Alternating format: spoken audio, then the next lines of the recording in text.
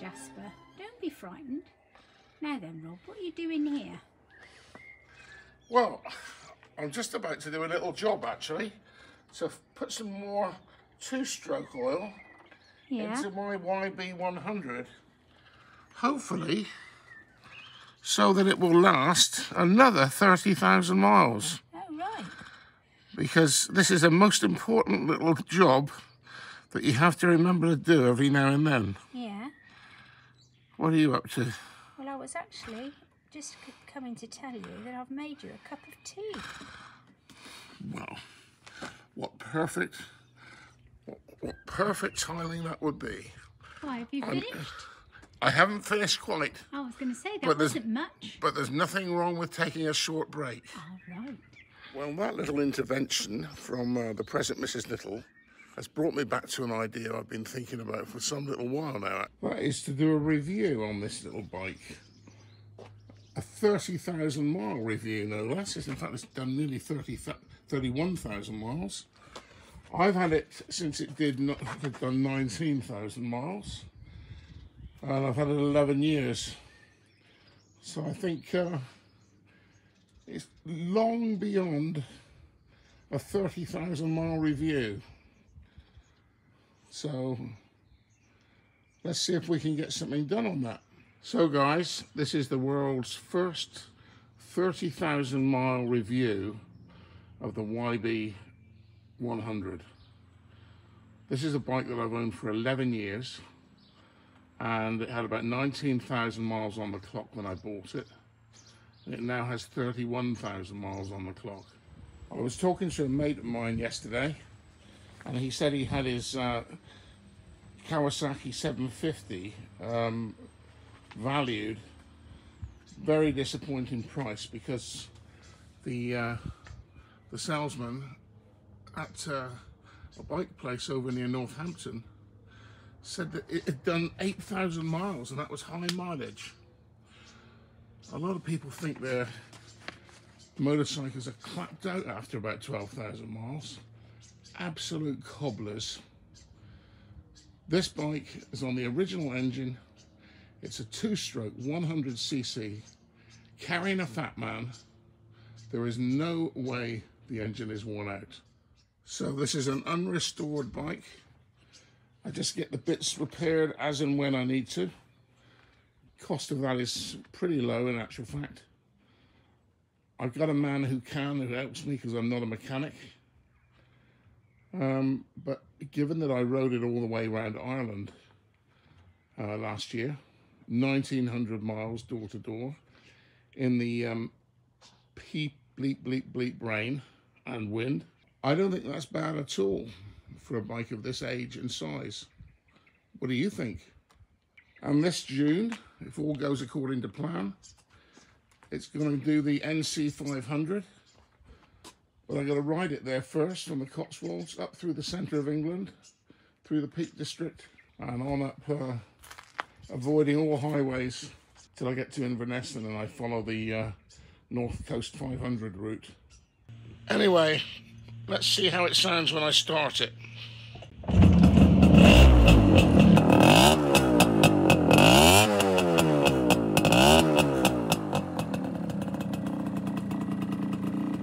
Lovely throbbing sound, very similar to a Harley, I'd have said. I'll tell you what though, the Harleys don't like it when I park next to them. They're a little bit embarrassed. So I'm going to ride it a little way and then we'll do a little bit more filming and a few more facts about the bike.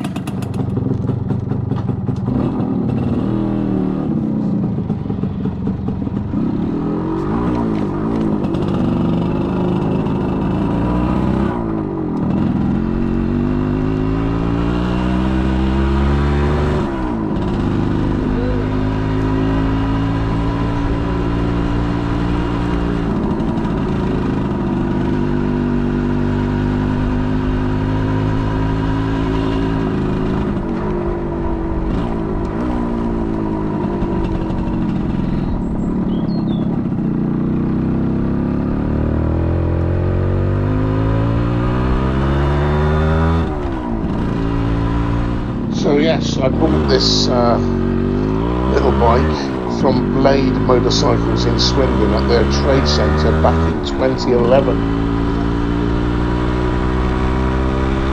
I think it had about 19,000 miles on the clock when I bought it.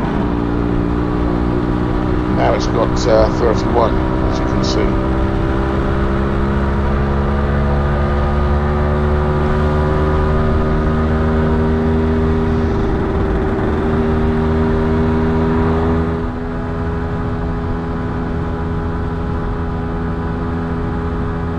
I tend to ride mostly with the Wiltshire Whizzers. Find us on Facebook. We're a little group of like-minded guys. We love bikes with engines up to 125cc, little ones. Some 2-strokes. Many much older bikes as well.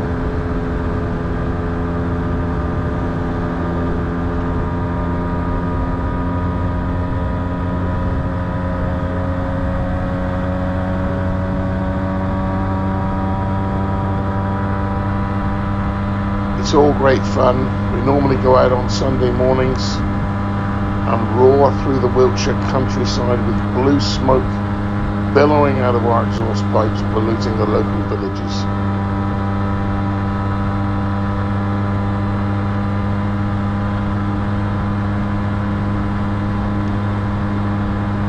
Last year I decided to punish myself by taking this little bike over to Ireland.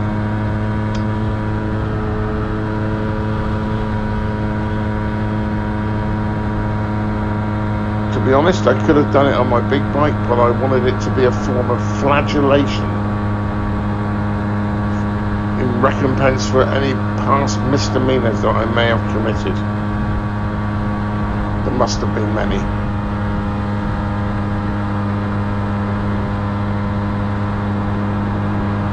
I knew it was going to rain, but I couldn't have imagined how awful it would be, particularly the rain and the wind. For the 14 days I was over there, it rained on 12, and for 9 or 10, it was bucketing down with rain, with storm force winds, and to be honest, it was all I could get the little bike to do 20 miles an hour in second gear on a flat road. The wind was that strong. All in all though, the little bike performed very well.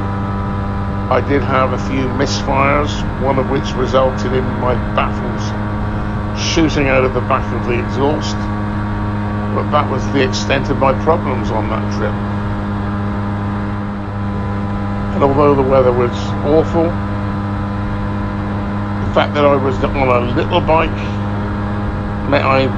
means I met a lot of lovely people, some of whom I'd agreed to meet before travelling and who rode part of the way with me, and others I just randomly met en route. So in terms of performance, the bike performs pretty well up to 40 miles an hour. It's not so comfortable at 50, and to be honest I prefer to hold it at around 40 and let it flatten off at that speed.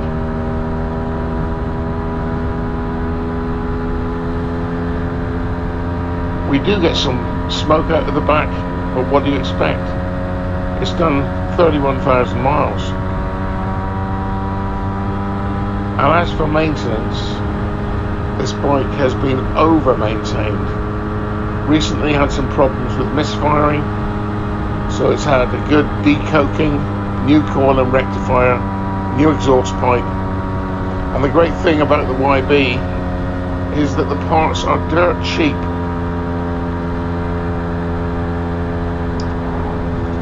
I think I mentioned before that in June I'm intending to do the North Coast 500. That's the north of Scotland, riding all the way up, so that'll be another 1,800 mile ride.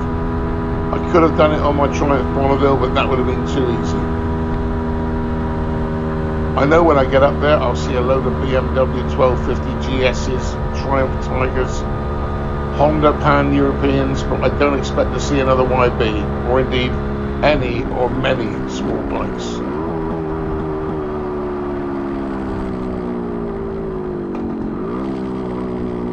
Of course, I have a planned route to get to Scotland, avoiding major roads and highways, partly because I don't want heavy trucks screaming past me, and also the sheer pleasure of riding small roads in the heart of England. So, I thought I'd come up and finish off my review at the Cotswold Airport. Very popular with bikers, and there's a nice cafe here. There are World War II airfields all over the Cotswolds, and this is the biggest, and it has remained an airfield ever since.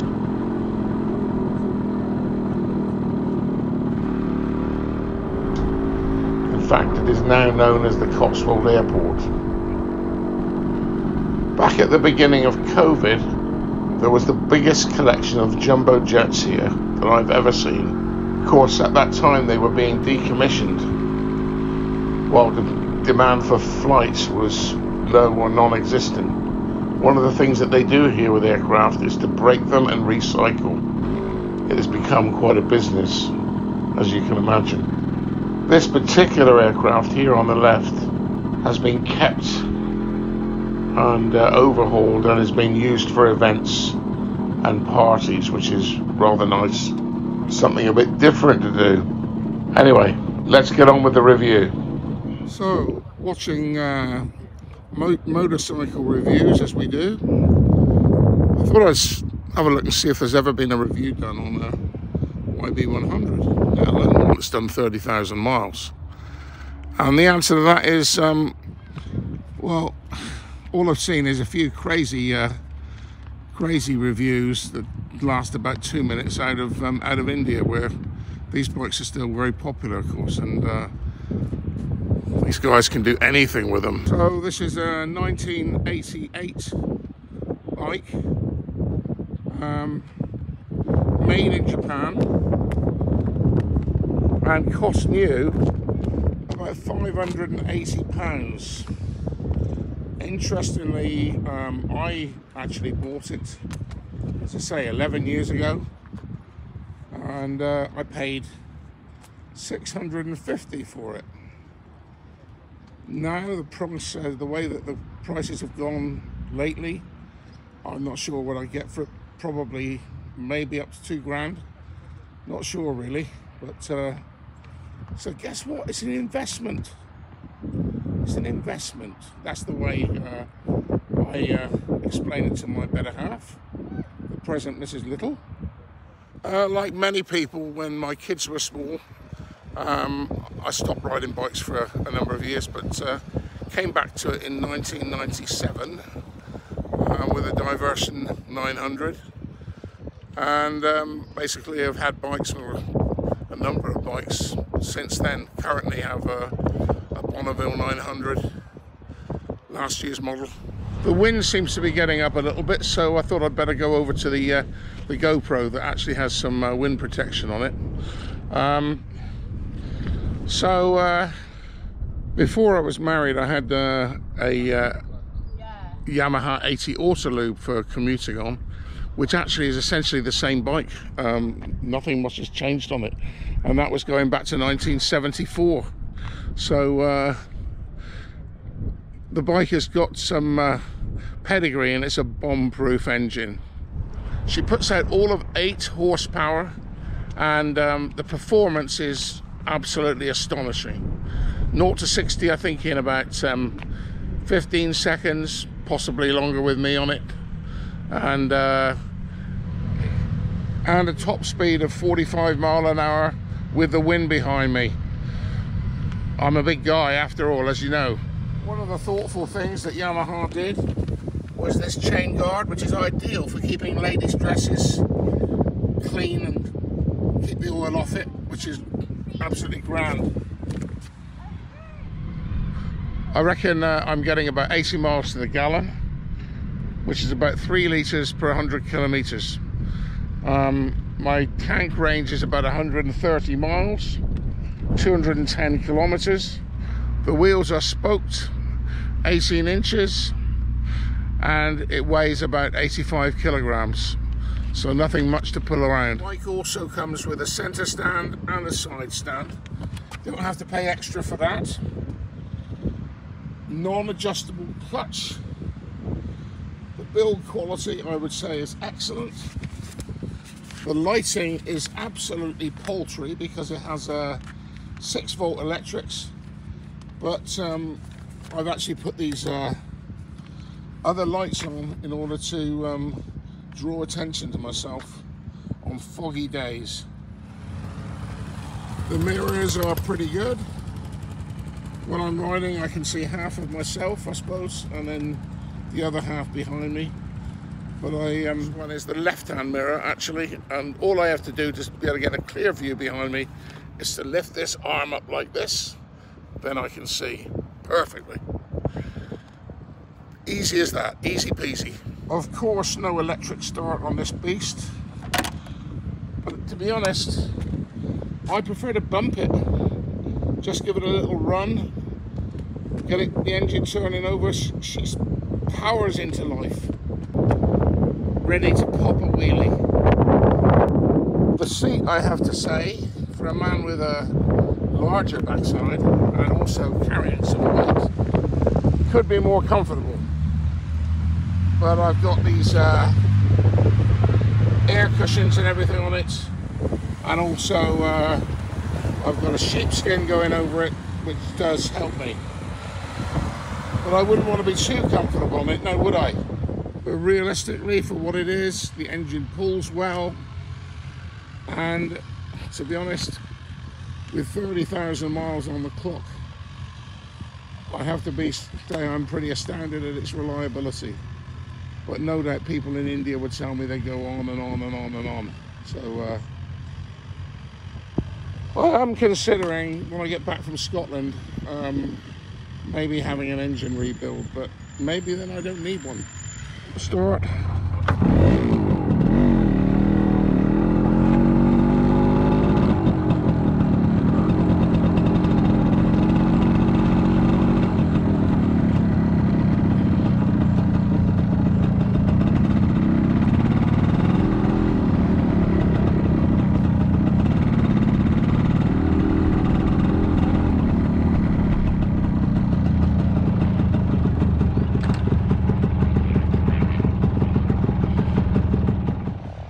I always think the YB looks so confident here, parked next to all the big bikes. After all, it's done a trip and it's going to do another one. So I'm not going to go through all the boring old bits that people reel out about cost of ownership and everything. If you're interested, I'm going to put it all in the description. And it's based on, as I say, about 11 years ownership. I did have some issues with the bike a month or so ago. It's been at the menders, and I was basically deciding on whether to get something more reliable where I didn't have to rely on other people to help me to repair it. In which case I was looking at the Yamaha XSR 125. Still may get one of those at some point, but the little Yamaha is still doing me absolutely great at the moment. I can't fault it as it's riding at the moment. Hope I don't get halfway to Scotland and they need to be recovered, but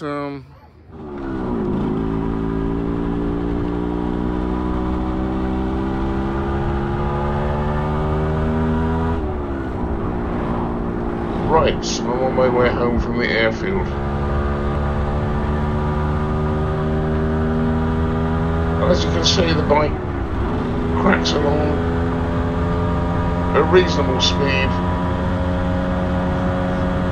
In most conditions, it keeps up with the traffic.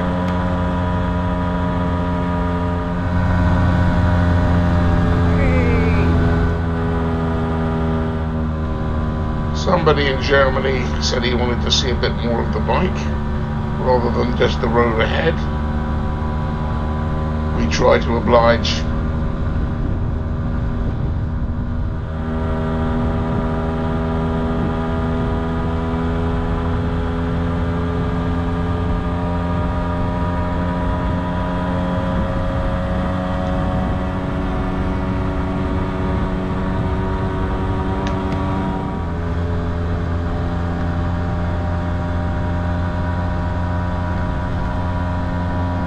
That yellow helmet is a jinx for bad weather. Let's hope not. Just passing the Trouble House Inn. And now approaching home.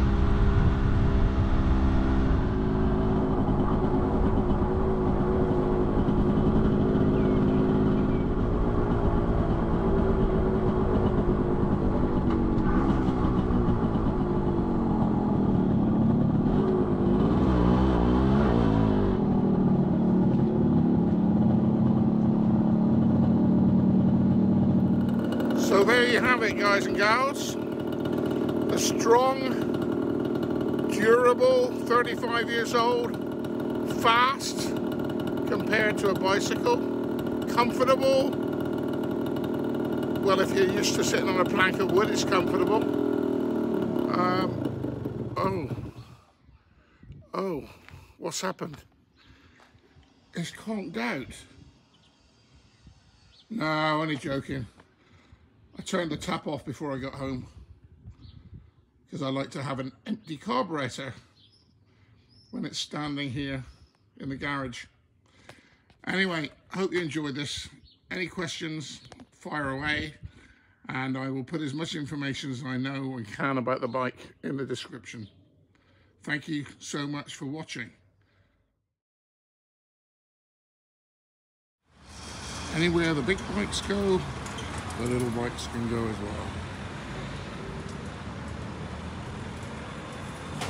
No problem.